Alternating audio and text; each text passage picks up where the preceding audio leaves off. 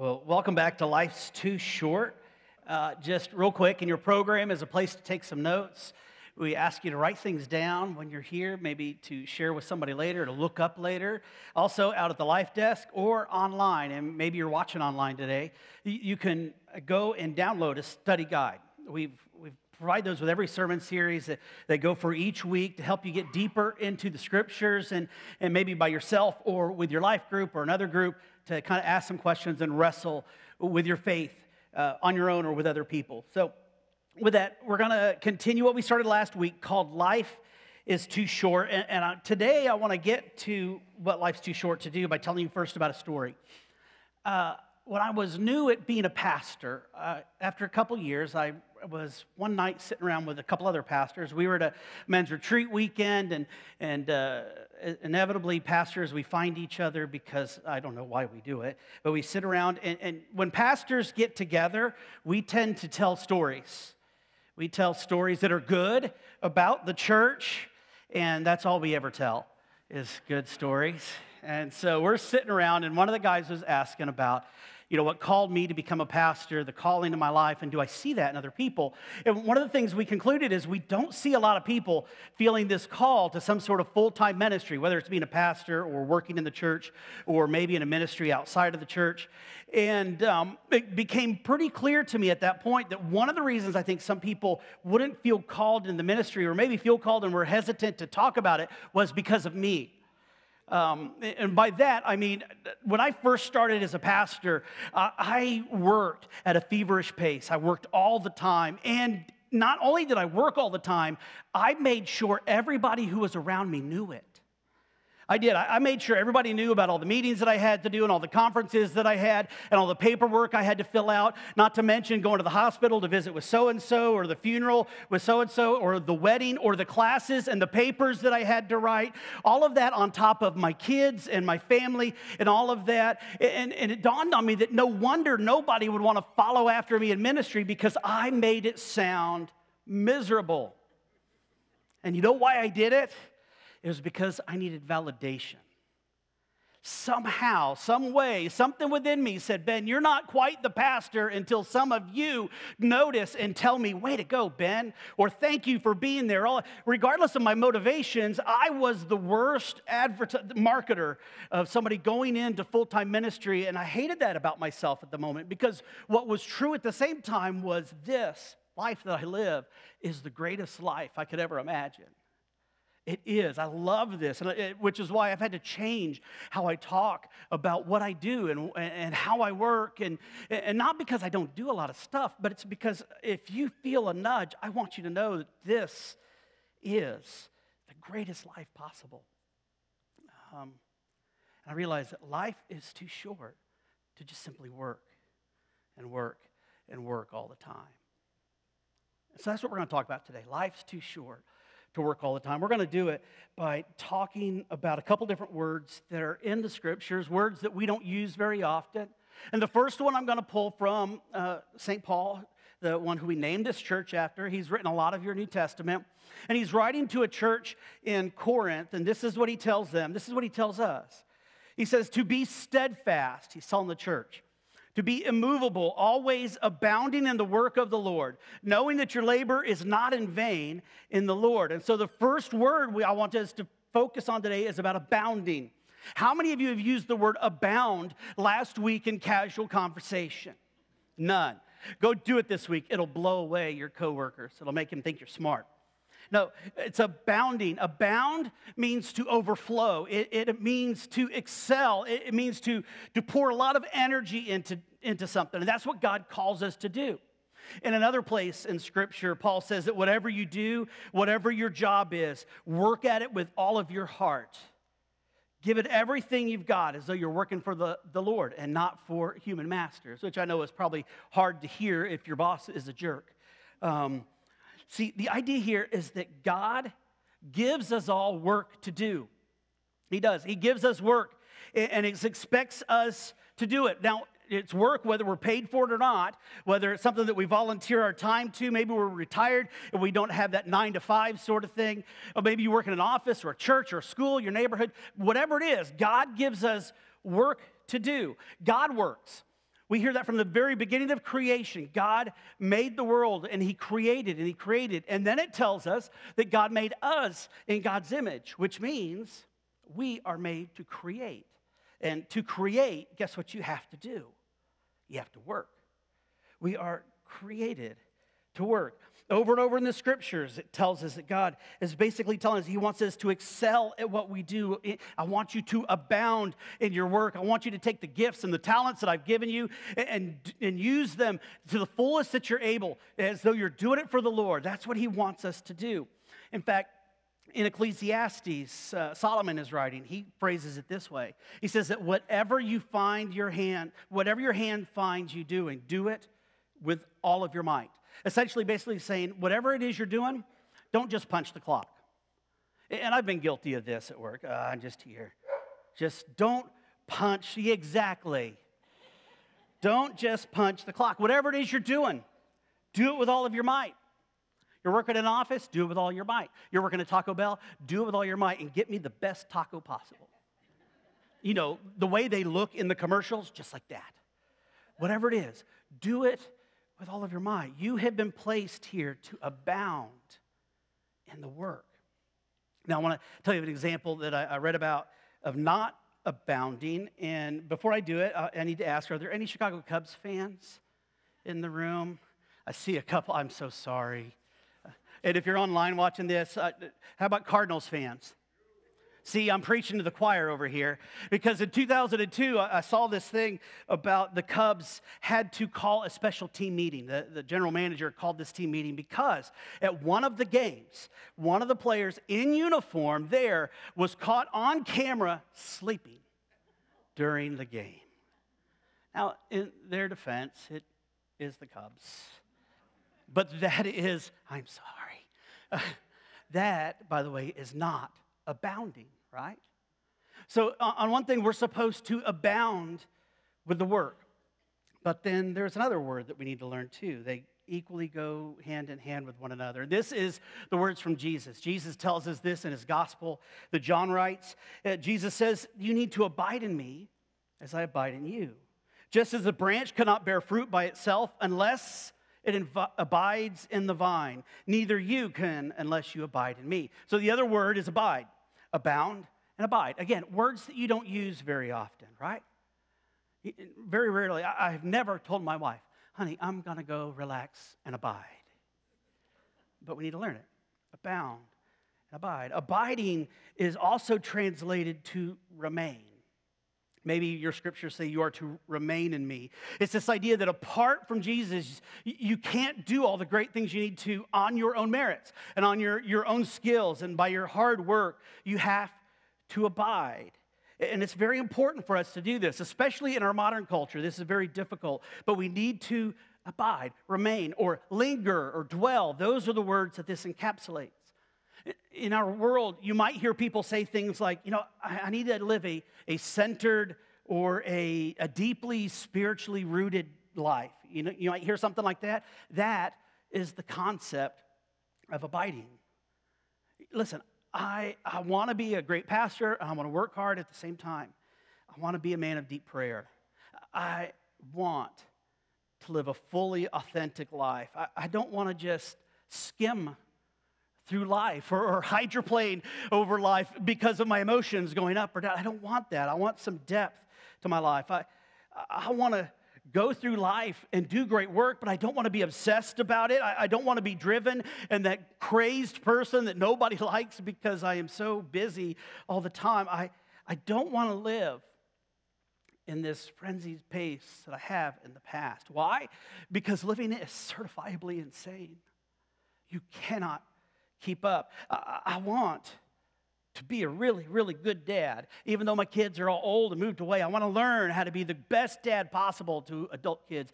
I want to learn more and more what it means to be in this incredible marriage with my wife, Tammy. I want to abide. I want to have deep, intimate, open, life-giving relationships with some others. Not everybody. I'm kind of introverted. But at least some. I want that. Doesn't that sound good? You see, it's an invitation that Jesus gives us. He says this to us as well in the Gospel of Matthew. He tells you to come to me, all who are weary and burdened. I would say all of you who work to death. He says, I will give you rest. Take my yoke upon you and learn from me, for I am gentle and I am humble in heart, and you will rest. You will find rest for your souls. For my yoke is easy and my burden is light. So I have found myself over the last decade or so in this position. On one hand, to do things the way I'm wired, which is to work, which is to achieve things, which is to conquer things, to risk and to sacrifice and to overcome whatever that next fight is. I have to have this balance between that urge and the ability to abide and to rest. Because what I've learned is this: abounding without abiding leads to burnout. Doing everything you can in life, as hard as you can, as though it's all just depending on you, is going to burn you out. And on the other side, though, Christian people, we need to know that abiding without abounding, it'll make us be like a monk. Yeah, we might get close to God, but we're not going to feel that full life that we're supposed to whenever we are connected with other people and working towards a purpose. Abound and abide. And so we have to figure this out. There's a tension that we have to live with. And I want to talk about this tension. I'm going to do it by way of some observations made into questions. And the first one is this: when do you think you can expect this tension between abounding and abiding to ever go away? The answer is never. Well, not here. When you die, you can quit worrying about abounding and abiding. And just so you know, this isn't just us. Jesus wrestled with all of this too. And Jesus, when you read in the New Testament, you'll see that he comes to the time of his ministry. He is baptized by John, and then instantly from there, the Holy Spirit takes him away out into the wilderness. A time to rest, a time to think, a time to prepare for what's to come. And then he emerges and begins his public ministry. But time and time again, Jesus still took time away. In the Gospel of Mark, it tells us about a time. It says this, that very early in the morning, while it was still dark, Jesus got up. He did this often. He then left the house and he went off to a solitary place where he prayed. And so you see right from the start, Jesus, on the beginning of that particular day, is away doing what? He's abiding. And then at some point, we don't know exactly how long it took. In your Bible, it's the very next verse. But we see Peter, and Peter is looking for Jesus, and he comes to him, and he finds him, and he's like, Jesus, what are you doing? Where have you been? Everybody's looking for you. We sent you emails and texts. Okay, they don't have that, but you get the idea.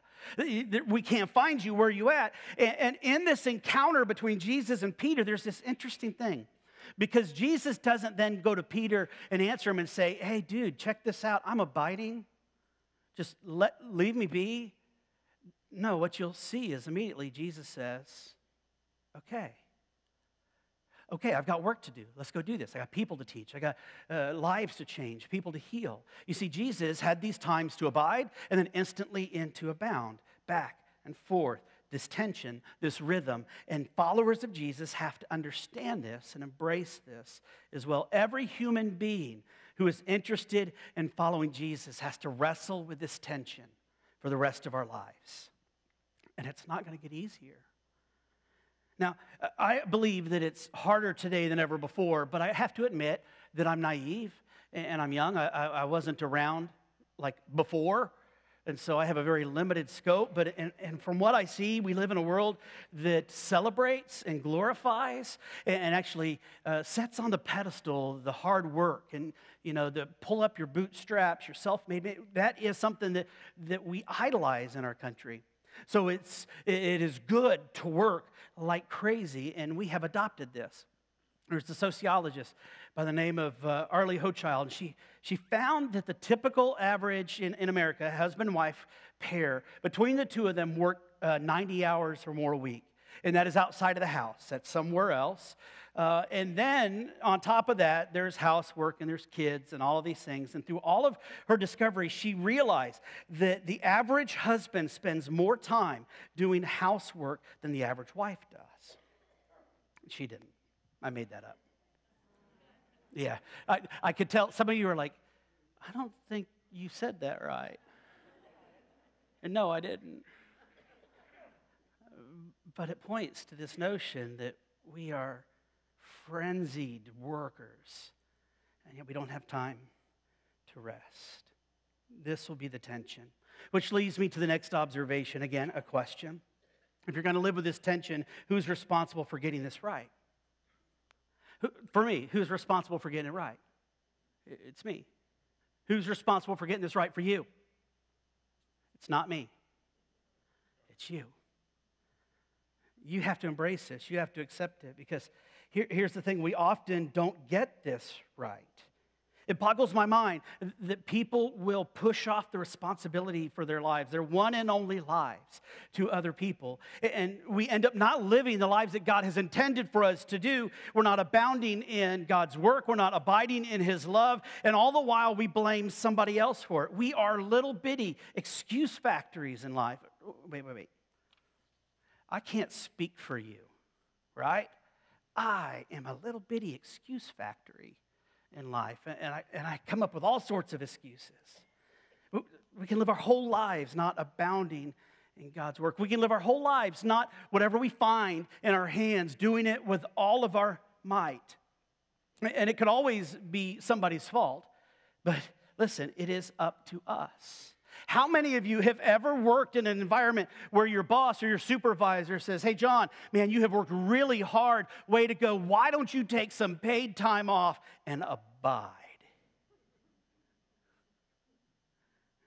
It's one of the things I try to do with my staff now, because it is important. It is your responsibility, because your boss isn't going to give you the time. Your grandkids or your kids, they certainly aren't going to give you the time. The spouse isn't going to give you the time, right? The government isn't going to give you the time. The Chiefs will after this weekend. No. I'm rooting for them now that my team is out. But you get this. It is our responsibility. I believe that one day God's got to come and He's going to ask me. He's going to ask all of us, Ben, what did you do with this one and only life? Did you abound in the work that I gave you? And did you abide in my love? And He's not going to wonder about whether my boss gave me the chance, or whether the economic downturn that may or may not have happened have forced me to change the way I work. He doesn't care about that. He's going to say, Ben, what did you do? Did you abound? And did you abide? Which leads me to my last observation. And again, I want to make this into a question, because for me, I have to do certain things to remind me to live this sort of life, to not get so full into abounding that I don't abide, and vice versa. And I have to make practices. I have to do practical things. And so I want to ask you, what are some of these practices that we could develop that can help us in this abounding and abiding? How do we do it? And the first one I just want to name, because we saw it in Jesus, and it's this. It's called solitude. You have to get some time for solitude, being alone, being quiet, being still. Which I know for some of you right now, hearing that freaks you out, because it does to me. I'm the guy that wakes up in the morning and the first thing I do is turn on Sports Center. Not because I care, but because it's noise.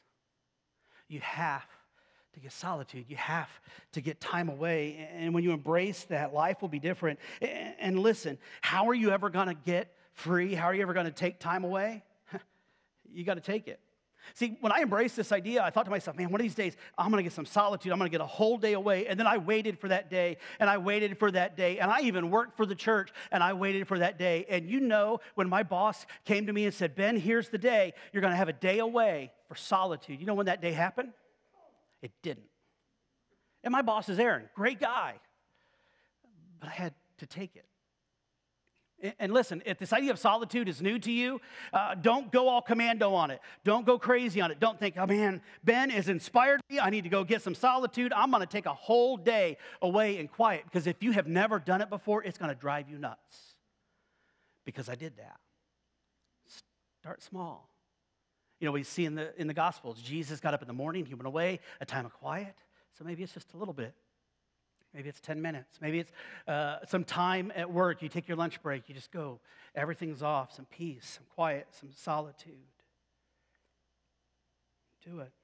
And remember that it's up to you, because solitude, here's what I've realized, is it actually leads to freedom, when you have some solitude, when you have some quiet and some peace, when you abide in who Jesus is, all of a sudden you feel freer, because it's in those moments that you hear the voice.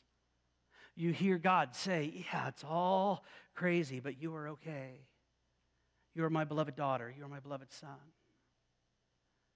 You don't hear it unless you abide. And Jesus' followers all through the centuries have been doing this. They understand that freedom in Christ comes when we abide in Christ.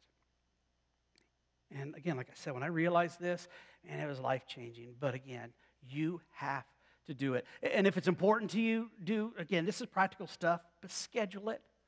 If you look on my calendar, my Google Calendar for this week on Thursday, it says prayer day away.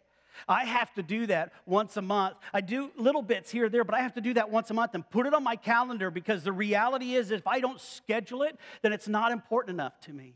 If I don't schedule it, then somebody's going to call me and say, hey, Ben, can we go grab lunch and talk about this? Or can you meet with me with this? And I have learned to look at my calendar first before I tell you yes. And to realize that day is sacred. It's solitude. It's abiding. So it's up to you. Another practice is this, gathering together. You have times when we're alone, but we also need to gather together. In the book of Hebrews, it tells us to not neglect gathering together amongst other people to worship God and to learn together, which is what we're doing here right now. That's what we do in worship.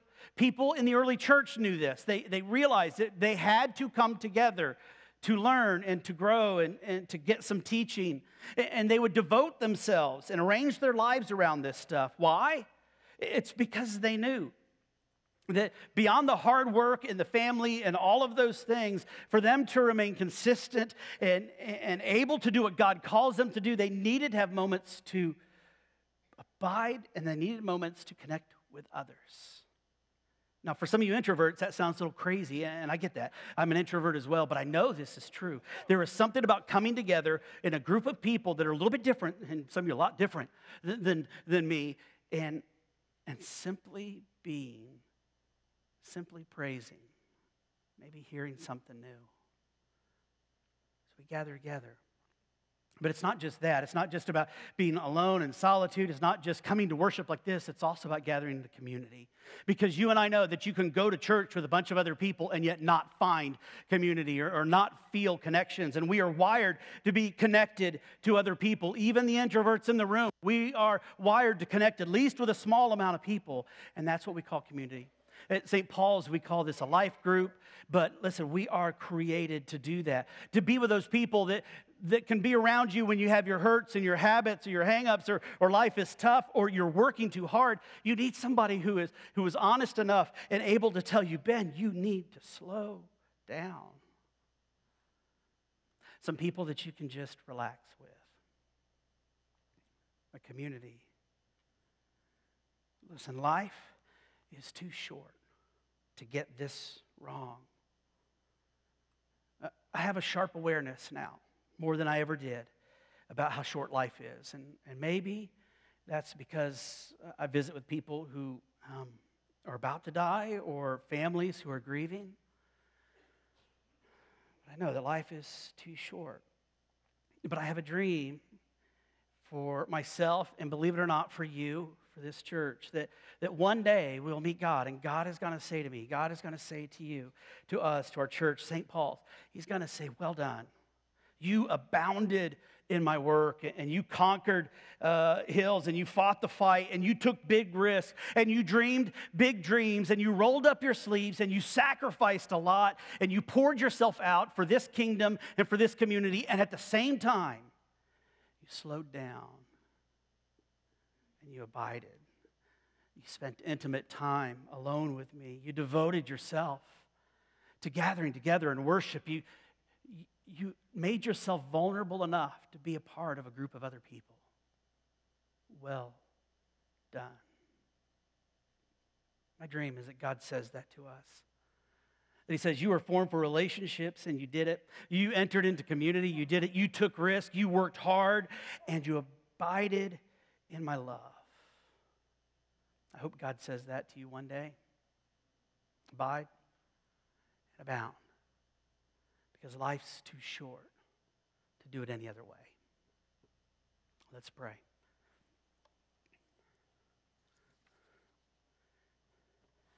God, I can speak for myself that more often than not, I lean more towards abounding and not abiding.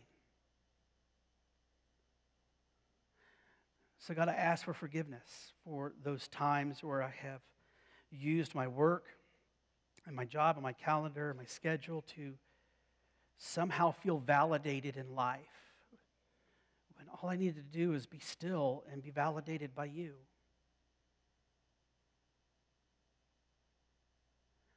God, I pray that for those of us who need to hear it, that you tell us right now that it is okay to stop, to rest, to simply be.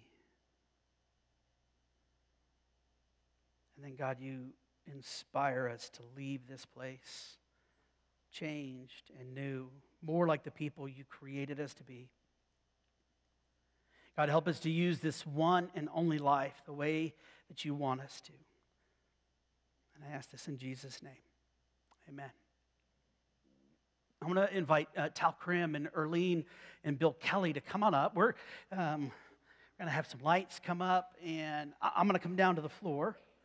So come on up here, and here's Tal, Erlene, and Billy. Tal. Oh, Bill? Did I call you Billy? I'm sorry. My dad's name is Bill, and he said he hadn't been Billy since he was 8. And so I got in trouble. And Erlene, nice to meet you. I'm going to have you guys over here.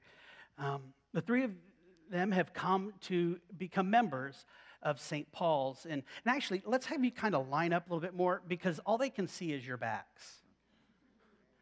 There we go. Hey, this is everybody.